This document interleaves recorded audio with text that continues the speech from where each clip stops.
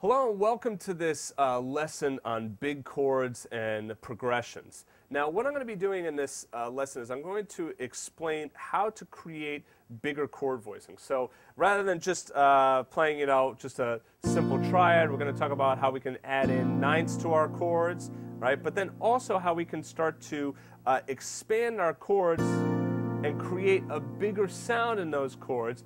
And by understanding the difference between chord tones and tensions, close intervals, wide intervals, closed voicings, and open voicings, you're going to be able to create a lot of these nice big chord voicings.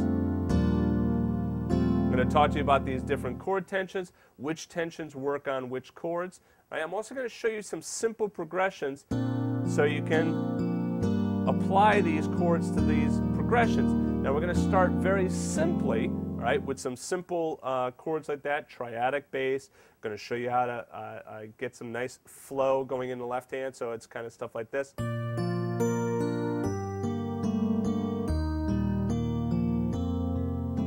Right, but then we're going to start to talk about how to contemporize some of these basic chord progressions into stuff more like this.